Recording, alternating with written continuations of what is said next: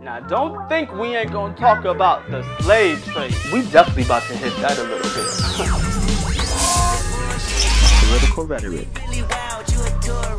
For my people. This ain't what you want, this ain't what you want. This ain't what you want, this ain't what you want. Let's get to it. 10 to 12 million Africans were brought over to the Americas. Yeah, Jamestown, founded by your boy, John Smith.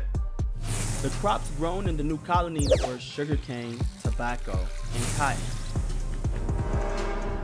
There were not enough settlers and indentured servants to do the job. But you know, shit, they didn't want to do it. You know, our black asses came in. You guys are good. We got this. Yeah, it wasn't that happy. Yeah.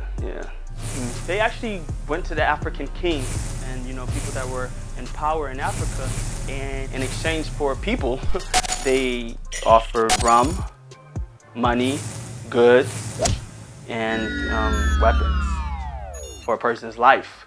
And the African kings and merchants, they gave in and just let them go.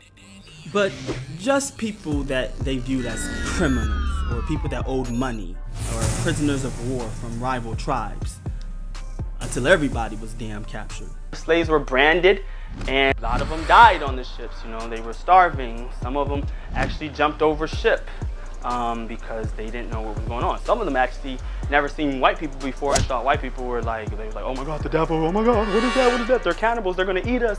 It was different, it was new for them.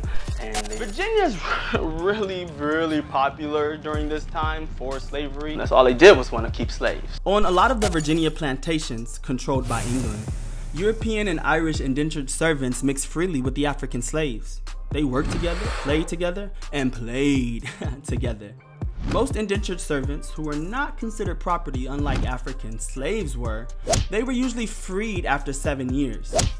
Frustrated with the elites, the Tidewater aristocrats, part of the House of Burgess, and the governor, Sir William Berkeley, Nathaniel Bacon led a rebellion demanding land, more control over their lives, a greater democracy, and more protection against the Native Americans.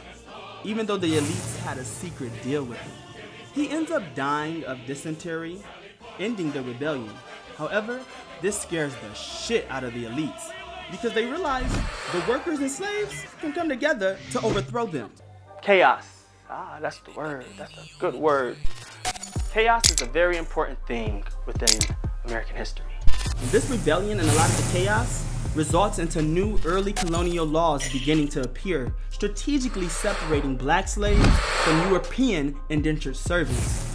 Slavery becomes permanent for Negroes, and black people are punished more harshly for crimes. Damn, history repeats itself in a weird, interesting way. Don't boo, vote! The poor whites, you know, the ex-indentured servants, are given new rights and opportunities, many turning into overseers to police slaves. You know, those guys on the plantations with the whip. White poor people who were once indentured slaves, who were once slaves themselves, becomes oppressors for another group of people based on the color of their skin. And then slavery actually becomes permanent for blacks.